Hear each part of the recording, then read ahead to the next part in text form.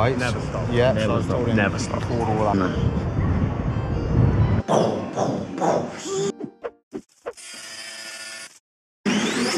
We're now about to take Vanish, our Mark 8 Golf project car, to Bristol Airport. We are flying out again to see KSF. This is to test the composite intake, FMI and DK47.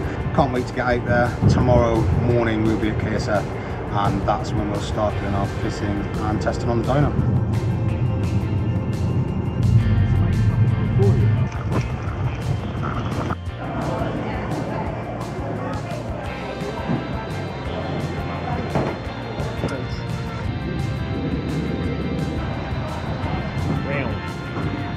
So here we are, we've got the Uber, we've got Dangerous Denver, he's taking us to the Airbnb. What's it like today, Denver? Are you alright? Exactly, yeah. Here we go again.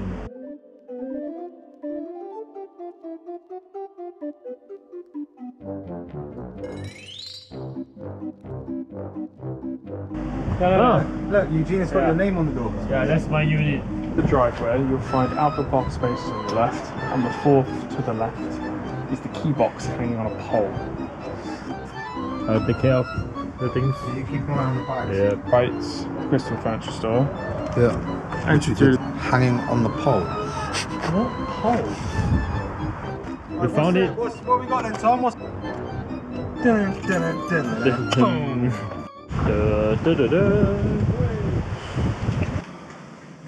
Insert the key, push it inwards, then turn right. I don't think it's this one. What floor are we? 4. Is this the 3rd? That says 2. This is too. Oh, look, Eugene, you can see the Eiffel Tower. Yeah, look. Just right there. Just there.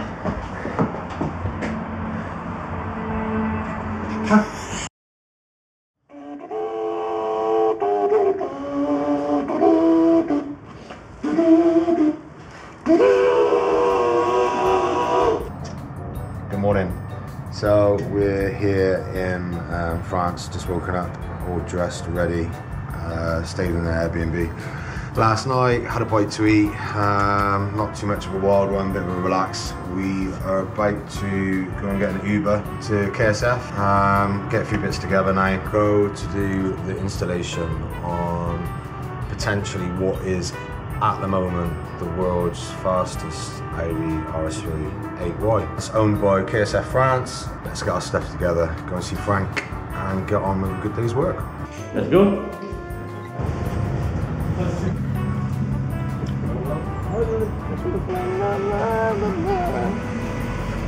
We've got 8.1 kilometers to travel. Should take us approximately 23 minutes. We've just arrived at KSF, had a ex-F1 Uber driver. Authentic Paris. Yeah, authentic Paris Ubering, yeah, you're right. So that was a bit of an adventure. I'm awake now, more than I was at the start. So yeah, here at KSF, got the intake with us. We're going to just start to get on. Going to go and say hello to Frank. Building looks good. Yeah.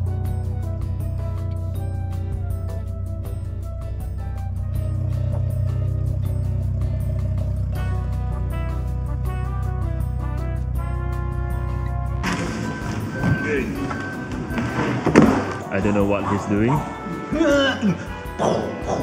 Let's get it on. Yeah. Let's get it fitted. Stop messing around. Okay? Yeah.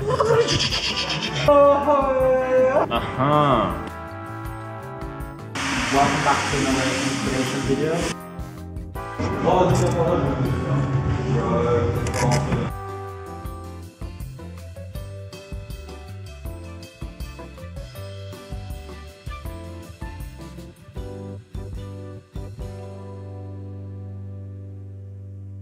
Right then guys, we've done the installation. It's all fitted up on the RS3 8Y. Again, thank you to KSF for your hospitality and letting us come do some development with you guys. We're going to head on back now to where we're residing, to the Airbnb, get a bit of rest and come back tomorrow to do some dyno testing. So we have done with our work for the day. Yeah, it's a long day. Yeah, it's a long day. Luke's got a headache. Yeah. From using. Me too, I got a headache from Luke, yeah. we're gonna go and try and find somewhere to go for the evenings. Yeah. Well, that was more than a 10-minute walk. Yeah. That's a very brisk walk. Let's go. You want to go, or you want to go back out that way and Let's around?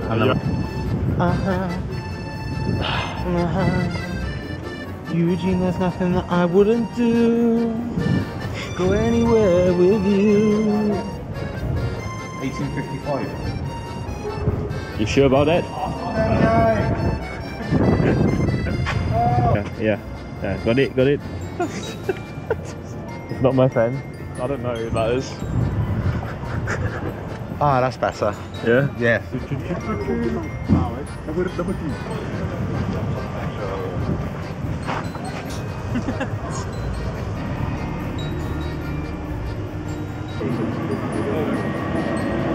Save the environment.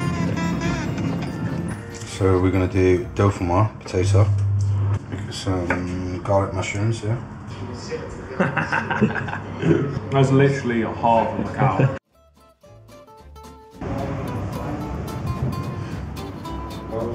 Morning. Morning. Good morning, Eugene. So pleasurable for you to have the camera in again. Last day. We're going back to KSF this morning to finish the dyno. So we're going to go put on the dyno and see exactly how we get on, what sort of power we produce. As explained before, the car is quite heavily tuned with the TT700. We're feeling that the FMI DK47 is going to do really well with that configuration. Hopefully we can do somewhere 650 and 700 brake horsepower at the flywheel. Let's get on, get a croissant on the way and start to get on with the day. Eugene's in his own world. He's away with the fairies.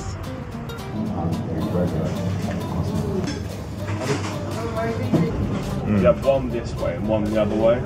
Okay, so it's Wednesday morning now at KSF in France. Frank has just loaded up the RS3 onto the dyno. Gonna strap it on down now and yeah, do some power runs. Okay, so just a quick walk around KSF. Okay, so as you can see, it's a good, nice premises. Got the Dyno Jet dyno in this area. So some of the machinery in the car park. Cool old school R32 Golf on air ride Ferrari SF90. You know what a piece of machinery that is. Quite a rare beast. Really nice. SQ7. Was classic, you know, every petrol head's dream. 911 turbo. Some cool, you know, RS4 there. Another newer generation RS4. And quickly walk around into the workshop. So we've got another RS3 parked up here. They do a lot of R8s, turbo conversions. So 2 R8s outside the front there. Nice ABT RS4. AMG GTR. Lovely car, really nice. Just installing so an RF, again another R8, precision turbo, going on that one. Cool old school, Smart 1 TT, RS2. Some wheel alignment going on there, the RS3. Nice old Audi there, RS4. What a beast. This one's not standard, so that's got some hybrid turbos on. Quite a spicy little number, that one. Now Frank is investing. He's investing in his premises. So we've got again Tom and Eugene over there. Frank setting up the dyno. So he is building another unit here. I'm going to quickly sneak downstairs, so just excuse me walking down the rubble, probably a little bit careful, watch your ankles. Okay, so nice big area down there. Another dyno is going to be installed, so it's going to be a bit of storage, probably going to have some more of the you know, exotic machinery down here, and like I said, the dyno going in, and quite a big space, you know. I think it's good that he's like I say, sort of invested and building some more stuff. It's quickly go up the ladder that the builders would use. Build a loop. Oi. And back up. I don't know if anyone noticed yesterday. We certainly noticed. Tom, you noticed. When we arrived, it just had a single bucket seat in the S3. So it looked like a Porsche carbon fibre type job. But very, very kindly of him, we did sort of say to him yesterday, before we left, any chance that we can just, you know, one of us can pop out in the car and feel how fast what sort of noises it makes. So he very kindly stayed on last night and reinstalled the OEM front seats. So hopefully, after we've done some dynoing, we can take it for a whiz up the road. Fast? I will test. Yeah, good. What happens if you have a fire, Tom? You unbox the fire extinguisher. Unbox it. You read the safety instructions. Yeah, read the You assemble it. Yeah. Then you put out the fire. And hope for the best. Yeah, fine.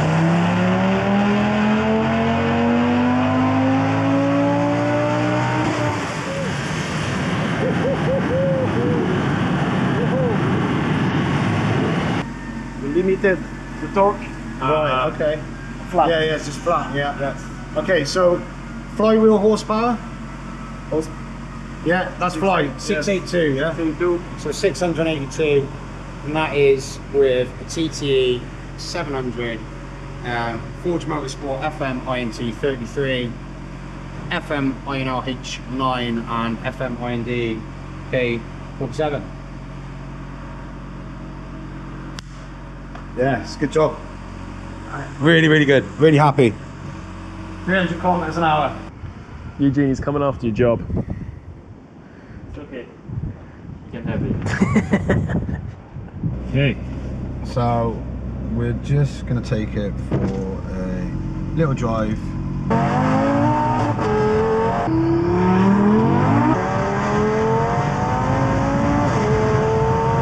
One of the things about doing the job that I do and the job that we do, it's a really sort of like tight-knitted community. Now, of course, there is competition out there, but we all strive to just do one thing, and that's give the enthusiasts what they want. This journey in particular has been great. It's been really good working with the tuning companies Litchfield in the UK and David, the owner of the RS3 in the UK, along with Frank at KSF at MRC.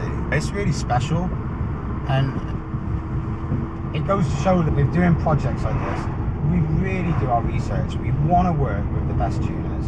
We want to give Audi enthusiasts the best products that we can. And it's just been a really good sort of ending to a brilliant project.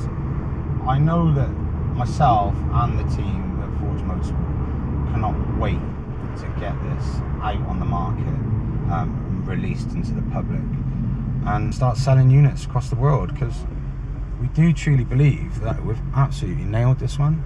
It's a really good product. The price is going to be really competitive. So all in all, just to sort of like wrap it up, thanks to everyone. And check our stuff out, forgemotorsport.co.uk. Buy some products and enjoy them.